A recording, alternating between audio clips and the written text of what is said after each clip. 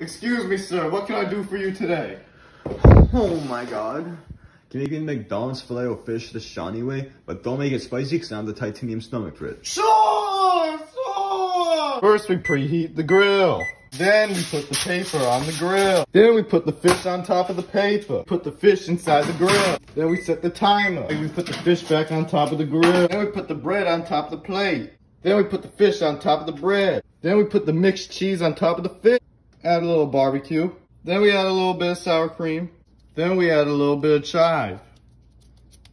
Not too much. Then we add the guacamole. And you spread it around. After we add the guacamole, now it's time for the fresh pico de gallo. Then we crunch up the hot Cheetos. Then we pour the hot Cheetos on the fish. Then we put it all together. Once we put it all together, we stack it up. Oh no.